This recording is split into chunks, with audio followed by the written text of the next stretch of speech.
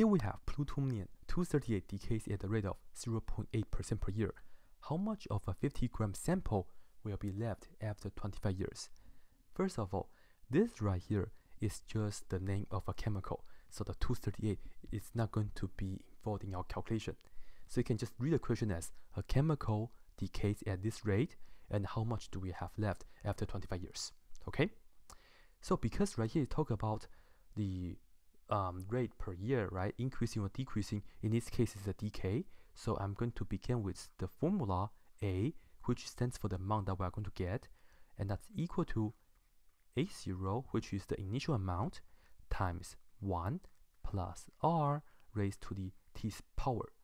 Whenever the question says increasing or decreasing at a certain rate per year, we use this formula. Okay?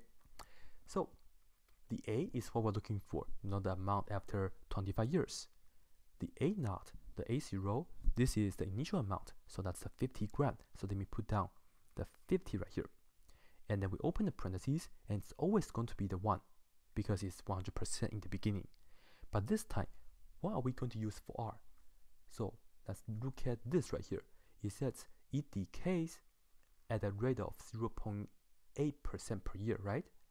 First of all, the decay means it's going to be less and less, right? So we are going to have a negative rate.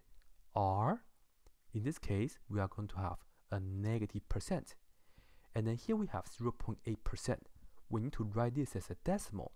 And to do that, we are going to get 0.008 because we move the decimal point twice to the left. 1, 2. So you can imagine it's like this. Okay, 0.008. That's what we have. And this is the R that we have to use. Because the rate is negative, so when we plus the R, in fact, we actually end up with minus 0.008. Remember, we begin with this formula, but then we have to relate to the question. The rate can be either positive or negative, depending on the wording that they are using.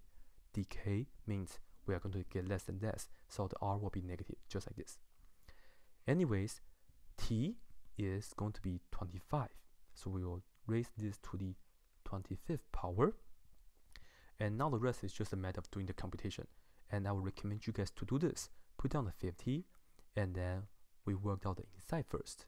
So if we do 1 minus 0.008, we are going to get 0.992, and then we will take this raised to the 25th power, and then you can just punch this onto your calculator, and on the calculator it's going to give you the answer, approximately speaking 40.904 grams.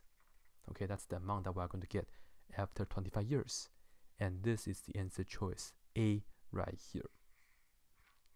Well, I guess just a coincidence that A is equal to this, and then we also happen to have choice A for that, but that was just a coincidence. Anyways, this is it.